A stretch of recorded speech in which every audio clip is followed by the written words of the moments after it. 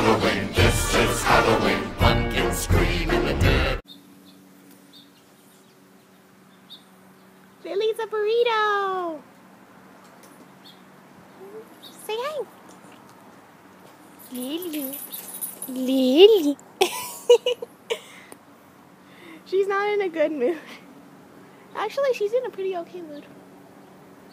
Now that her bath is done, she's a lot happier. Oh, Lily. Buddy's done with his bath too.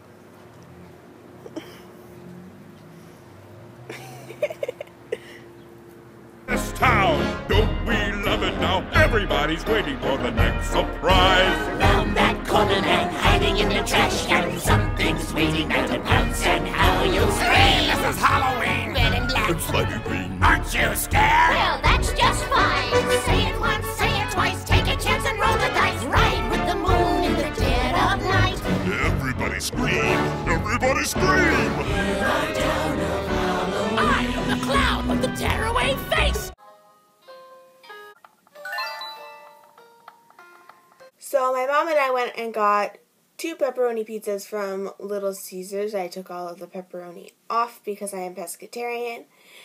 And we took it over to my grandma's house. And then we went to a makeup store. It was called Ulta. And we also went to Michael's. So I'm going to show you what I got from there.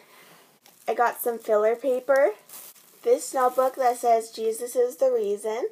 Some mascara. And some lipstick. It's